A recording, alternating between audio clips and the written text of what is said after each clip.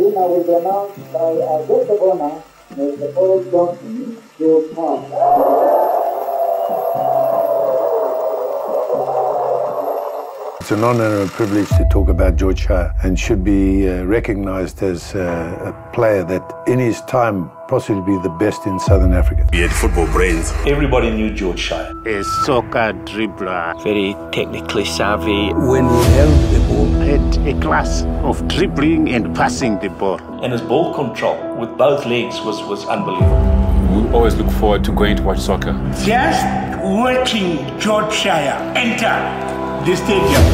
The crowd itself. The euphoria. It was just electric for the love of this soccer player. When he touched that ball with his foot, it was magic. A wing genius, gifted with close ball control and imaginative ahead. He was a gifted player.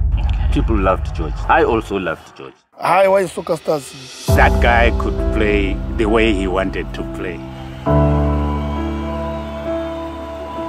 Was the best bunda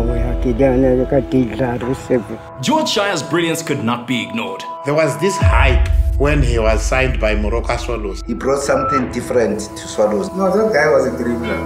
If I was a back line, I was going to kick him. For his ability, for his skills, I give George Shaya 10 out of 10. I would give George Shaya 10. 10 plus. 10 plus. In my opinion, George has always been exceptionally the best player that I can think of in Zimbabwe. Mastermind, which is your best trophy?